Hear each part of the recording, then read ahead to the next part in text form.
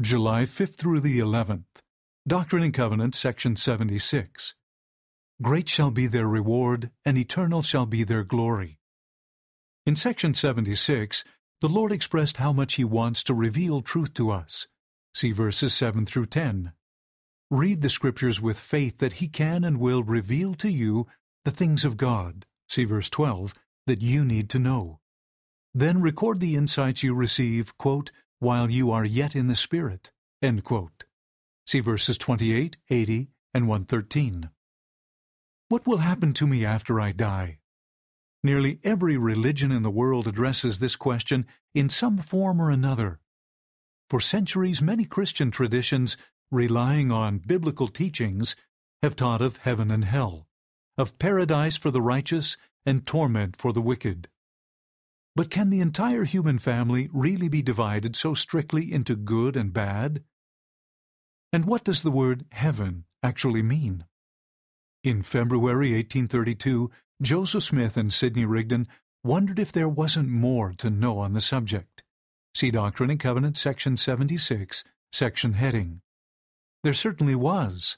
While pondering these things, the Lord touched the eyes of their understanding, and they were opened. See verse 19. Joseph and Sidney received a revelation so stunning, so expansive, so illuminating, that the saints simply called it the vision. It threw open heaven's windows and gave God's children a mind-stretching view of eternity. The vision revealed that heaven is grander and broader and more inclusive than most people had previously supposed. God is more merciful and just than we can comprehend, and God's children have an eternal destiny more glorious than we can imagine. See Saints, Volume 1, pages 147 through 50, and The Vision in Revelations in Context, pages 148 through 54. Ideas for Personal Scripture Study. Doctrine and Covenants, section 76.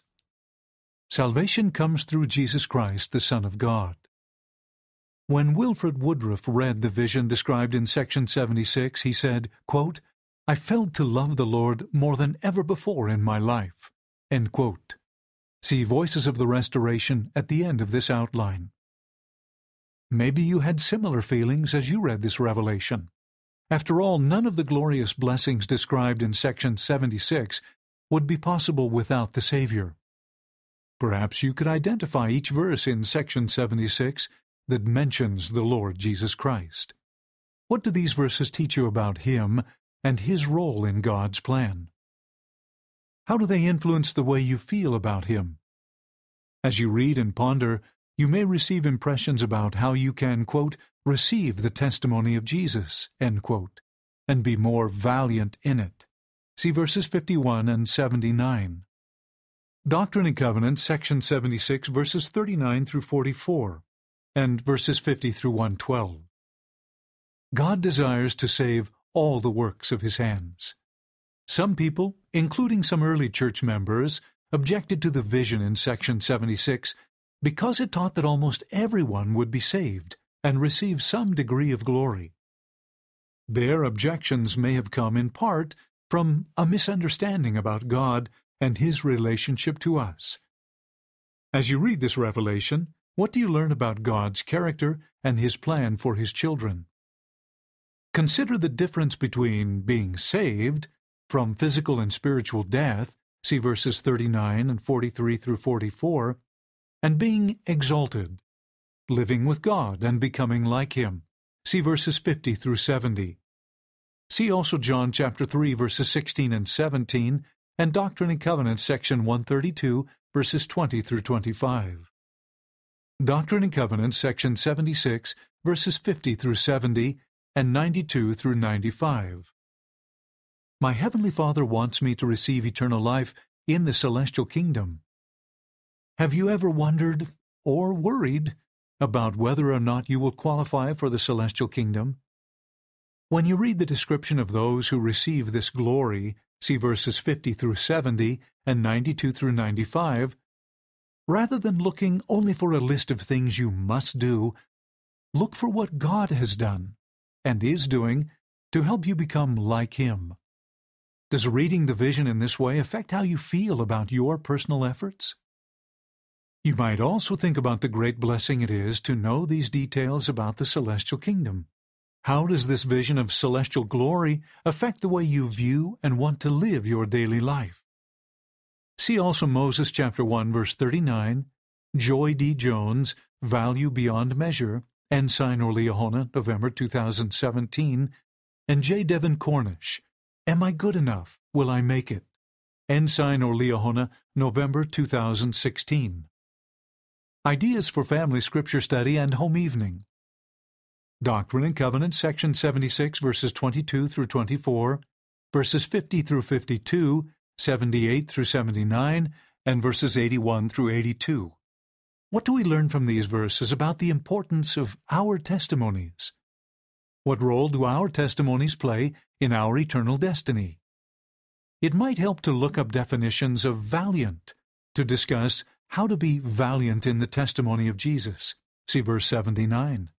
You could also sing, I Will Be Valiant, Children's Songbook, page 162. Doctrine and Covenants, section 76, verse 24. Your family might notice connections between the truths in section 76 and those taught in I Am a Child of God, from Children's Songbook, pages 2 and 3. One of these truths is found in Doctrine and Covenants, section 76, verse 24. How might the world be different if everyone understood that we are all children of God? How does this truth affect the way we treat others? Perhaps looking at pictures of the diverse sons and daughters of God on this earth could help your family ponder this question. See also video presentation, I Am a Child of God. See churchofjesuschrist.org. Consider singing I Am a Child of God together and looking for other connections to the principles in section 76. See, for example, verses 12, 62, and 96. Doctrine and Covenants, section 76, verses 40 through 41. If we were to summarize the glad tidings, see verse 40, or good news in these verses in a brief newspaper headline or tweet, what would we say? What other glad tidings do we find in section 76?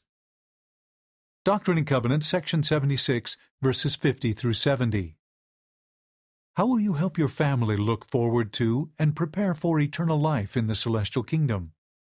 You could work together to find pictures, scriptures, and prophetic teachings to go with phrases in Doctrine and Covenants, section 76, verses 50 through 70. You might find these things in church magazines, on churchofjesuschrist.org, or in the footnotes of the Scriptures. Then you could gather these pictures, scriptures, and teachings on a poster that could remind your family of your eternal goals. For more ideas for teaching children, see this week's outline in Come Follow Me for Primary.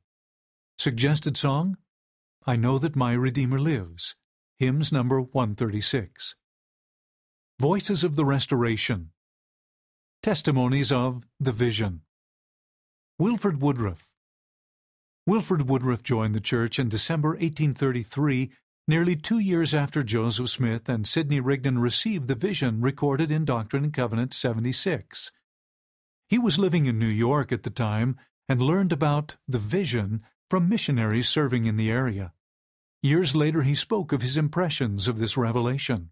Quote, I was taught from my childhood that there was one heaven and one hell, and was told that the wicked all had one punishment and the righteous one glory. When I read the vision, it enlightened my mind and gave me great joy. It appeared to me that the God who revealed that principle unto man was wise, just, and true, possessed both the best of attributes and good sense and knowledge. I felt he was consistent with both love, mercy, justice, and judgment, and I felt to love the Lord more than ever before in my life. End quote. See footnote 1 at the end of the chapter. Quote, the vision is a revelation which gives more light, more truth, and more principle than any revelation contained in any other book we ever read. It makes plain to our understanding our present condition, where we came from, why we are here, and where we are going to.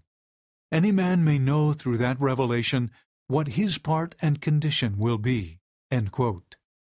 See footnote 2 at the end of the chapter. Quote, "Before I saw Joseph, I said I did not care how old he was or how young he was. I did not care how he looked, whether his hair was long or short. The man that advanced that revelation was a prophet of God. I knew it for myself." End quote. See footnote 3 at the end of the chapter. Phoebe Crosby Peck. When Phoebe Peck heard Joseph and Sidney teach of the vision, she was living in Missouri and raising 5 children as a single mother. The vision so impressed and inspired her that she wrote the following to share what she had learned with her extended family. Quote, "The Lord is revealing the mysteries of the heavenly kingdom unto his children. Joseph Smith and Sidney Rigdon made us a visit last spring, and we had many joyful meetings while they were here, and we had many mysteries unfolded to our view, which gave me great consolation. We could view the condescension of God in preparing mansions of peace for his children.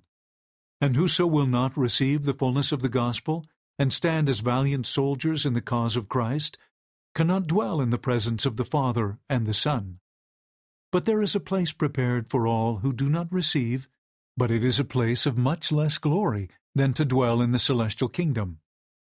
I shall not attempt to say any farther concerning these things, as they are now in print and are going forth to the world. And you perhaps will have an opportunity of reading for yourself, and if you do, I hope you will read with a careful and a prayerful heart, for these things are worthy of notice. And I desire that you may search into them, for it is that which lends to our happiness in this world and in the world to come." End quote. See footnote 4 at the end of this chapter. Section 76. A vision given to Joseph Smith the prophet and Sidney Rigdon at Hiram, Ohio, February 16, 1832. Prefacing the record of this vision, Joseph Smith's history states, "Upon my return from Amherst Conference, I resumed the translation of the Scriptures. From sundry revelations which had been received, it was apparent that many important points touching the salvation of man had been taken from the Bible, or lost before it was compiled.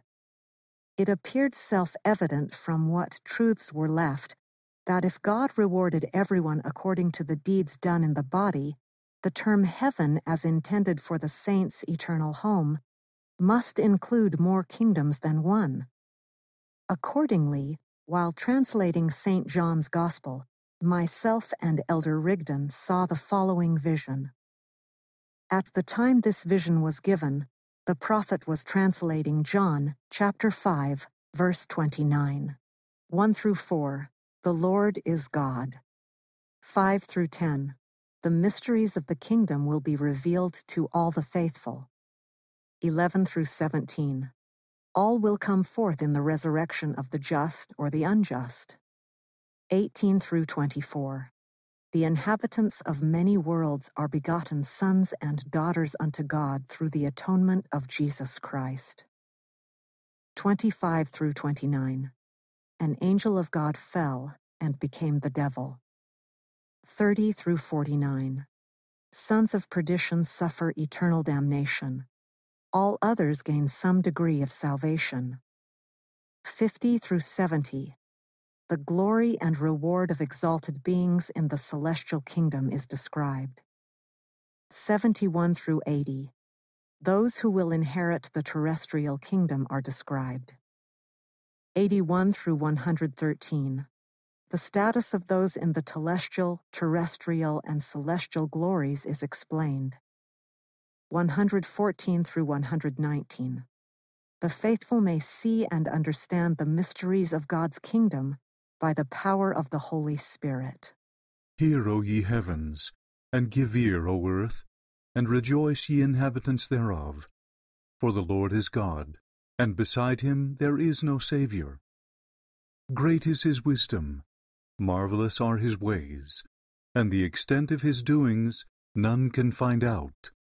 His purposes fail not, neither are there any who can stay his hand. From eternity to eternity he is the same, and his years never fail. For thus saith the Lord, I the Lord am merciful and gracious unto those who fear me, and delight to honor those who serve me in righteousness and in truth unto the end. Great shall be their reward, and eternal shall be their glory. And to them will I reveal all mysteries, yea, all the hidden mysteries of my kingdom from days of old, and for ages to come will I make known unto them the good pleasure of my will concerning all things pertaining to my kingdom. Yea, even the wonders of eternity shall they know, and things to come will I show them, even the things of many generations. And their wisdom shall be great, and their understanding reach to heaven. And before them the wisdom of the wise shall perish, and the understanding of the prudent shall come to naught. For by my Spirit will I enlighten them, and by my power will I make known unto them the secrets of my will. Yea, even those things which eye has not seen, nor ear heard, nor yet entered into the heart of man. We, Joseph Smith, Jr., and Sidney Rigdon, being in the Spirit on the 16th day of February, in the year of our Lord, 1832, by the power of the Spirit, our eyes were opened, and our understandings were enlightened, so as to see and understand the things of God, even those things which were from the beginning before the world was, which were ordained of the Father through his only begotten Son, who was in the bosom of the Father even from the beginning, of whom we bear record, and the record which we bear is the fullness of the gospel of Jesus Christ, who is the Son, whom we saw and with whom we conversed in the heavenly vision. For while we were doing the work of translation, which the Lord had appointed unto us, we came to the 29th verse of the 5th chapter of John, which was given unto us as follows. Speaking of the resurrection of the dead, concerning those who shall hear the voice of the Son of Man, and shall come forth, they who have done good, in the resurrection of the just, and they who have done evil, in the resurrection of the unjust. Now this caused us to marvel, for it was given unto us of the Spirit. And while we meditated upon these things, the Lord touched the eyes of our understandings, and they were opened, and the glory of the Lord shone round about. And we beheld the glory of the Son, on the right hand of the Father, and received of his fullness, and saw the holy angels, and them who are sanctified before his throne, worshipping God and the Lamb, who worship him forever and ever. And now, after the many testimonies which have been given of him, this is the testimony, last of all, which we give of him, that he lives. For we saw him, even on the right hand of God, and we heard the voice bearing record that he is the only begotten of the Father, that by him and through him and of him the worlds are and were created, and the inhabitants thereof are begotten sons and daughters unto God.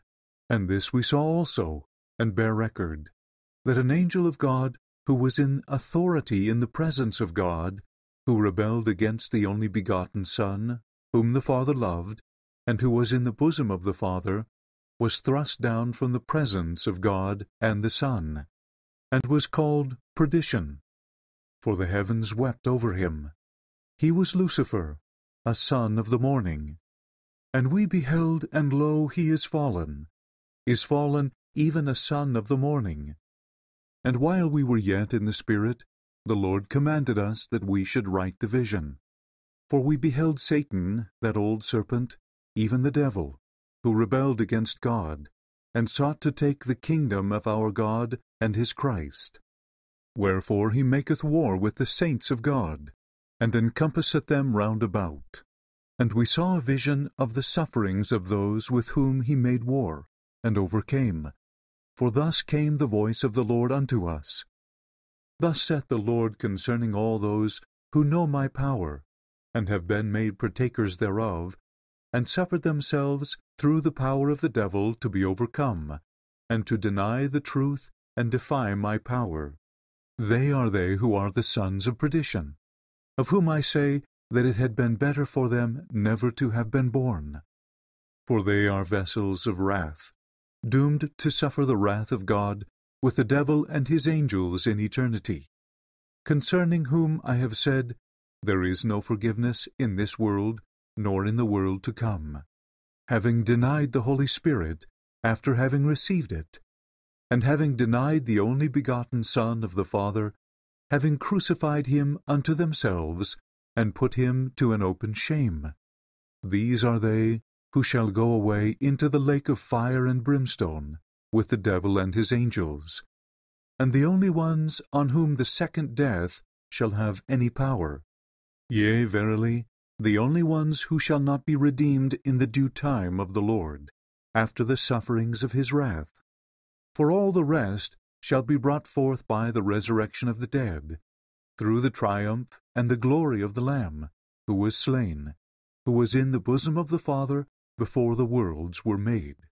And this is the gospel, the glad tidings, which the voice out of the heavens bore record unto us, that he came into the world, even Jesus, to be crucified for the world, and to bear the sins of the world, and to sanctify the world, and to cleanse it from all unrighteousness, that through him all might be saved, whom the Father had put into his power, and made by him, who glorifies the Father, and saves all the works of his hands, except those sons of perdition, who deny the Son after the Father has revealed him. Wherefore he saves all except them. They shall go away into everlasting punishment, which is endless punishment, which is eternal punishment, to reign with the devil and his angels in eternity, where their worm dieth not, and the fire is not quenched, which is their torment. And the end thereof, neither the place thereof, nor their torment, no man knows. Neither was it revealed, neither is, neither will be revealed unto man, except to them who are made partakers thereof. Nevertheless, I the Lord show it by vision unto many, but straightway shut it up again. Wherefore the end, the width, the height, the depth, and the misery thereof, they understand not, neither any man except those who are ordained unto this condemnation. And we heard the voice, saying, Write the vision, for lo, this is the end of the vision of the sufferings of the ungodly. And again we bear record, for we saw and heard, and this is the testimony of the gospel of Christ concerning them who shall come forth in the resurrection of the just. They are they who received the testimony of Jesus, and believed on his name, and were baptized after the manner of his burial, being buried in the water in his name, and this according to the commandment which he has given, that by keeping the commandments they might be washed and cleansed from all their sins, and receive the Holy Spirit by the laying on of the hands of him who is ordained and sealed unto this power, and who overcome by faith, and are sealed by the Holy Spirit of promise, which the Father sheds forth upon all those who are just and true. They are they who are the church of the firstborn. They are they into whose hands the Father has given all things. They are they who are priests and kings, who have received of his fullness and of his glory, and are priests of the Most High, after the order of Melchizedek, which was after the order of Enoch, which was after the order of the only begotten Son. Wherefore, as it is written, they are gods, even the sons of God. Wherefore all things are theirs, whether life or death, or things present, or things to come. All are theirs, and they are Christ's, and Christ is God's. And they shall overcome all things. Wherefore, let no man glory in man, but rather let him glory in God, who shall subdue all enemies under his feet. These shall dwell in the presence of God and his Christ forever and ever. These are they whom he shall bring with him, when he shall come in the clouds of heaven to reign on the earth over his people. These are they who shall have part in the first resurrection. These are they who shall come forth in the resurrection of the just. These are they who are come unto Mount Zion, and unto the city of the living God, the heavenly place, the holiest of all. These are they who have come to an innumerable company of angels, to the general assembly and church of Enoch, and of the firstborn. These are they whose names are written in heaven, where God and Christ are the judge of all. These are they who are just men made perfect, through Jesus, the mediator of the new covenant, who wrought out this perfect atonement through the shedding of his own blood.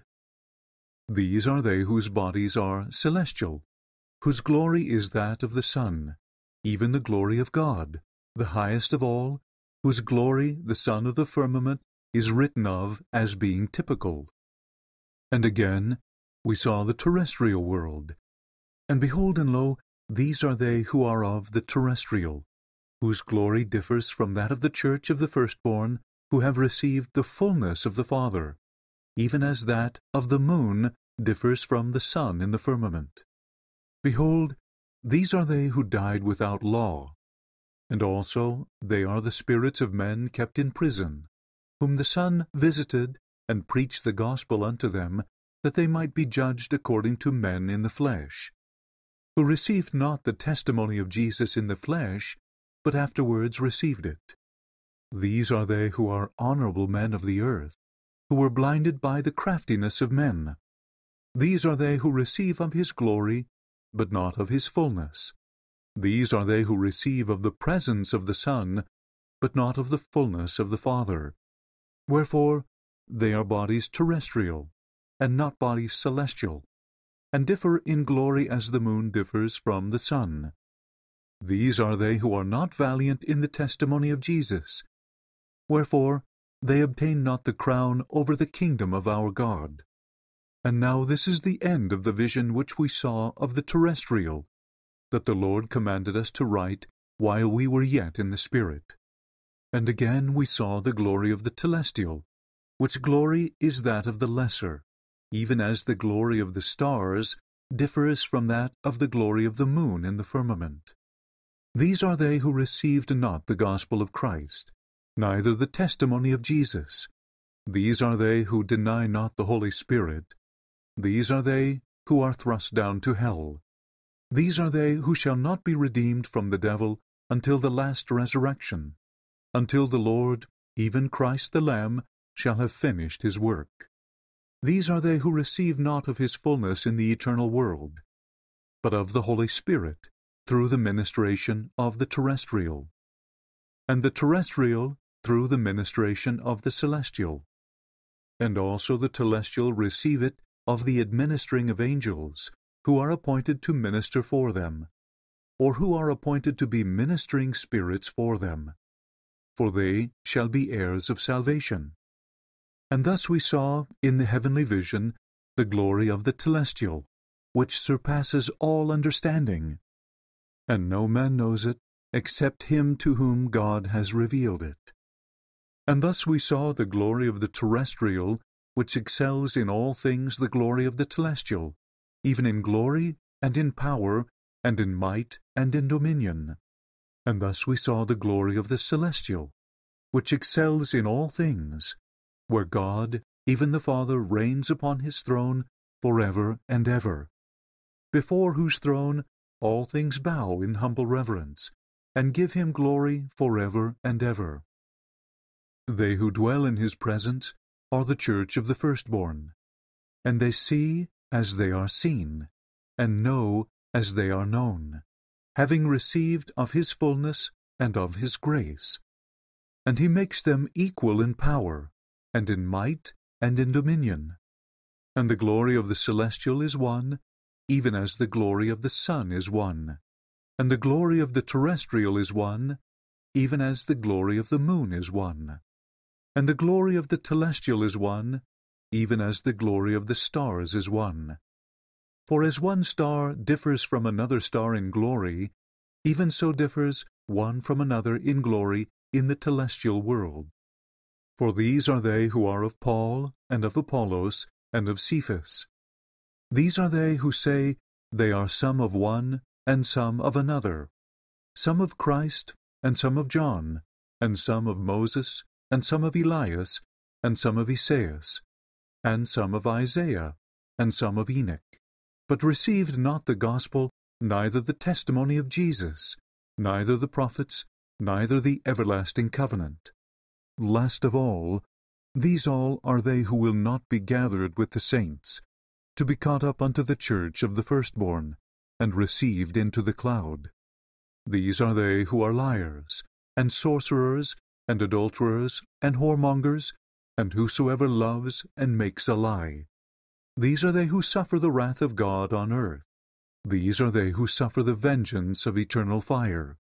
These are they who are cast down to hell, and suffer the wrath of Almighty God, until the fullness of times, when Christ shall have subdued all enemies under his feet, and shall have perfected his work, when he shall deliver up the kingdom, and present it unto the Father spotless, saying, I have overcome and have trodden the winepress alone, even the winepress of the fierceness of the wrath of Almighty God.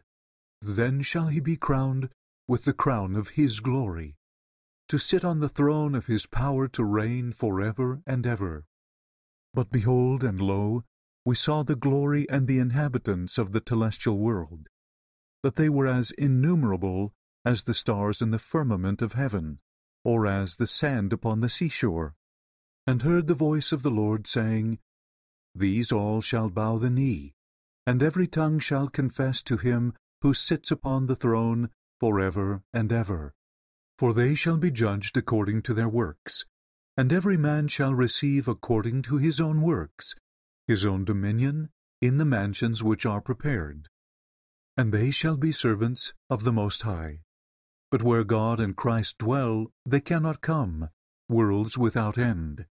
This is the end of the vision which we saw, which we were commanded to write while we were yet in the Spirit.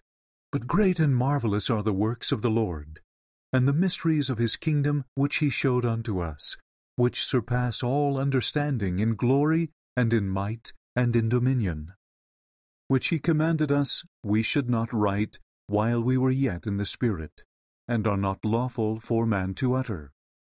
Neither is man capable to make them known, for they are only to be seen and understood by the power of the Holy Spirit, which God bestows on those who love him and purify themselves before him, to whom he grants this privilege of seeing and knowing for themselves, that through the power and manifestation of the Spirit, while in the flesh, they may be able to bear his presence in the world of glory. And to God and the Lamb be glory and honor and dominion forever and ever.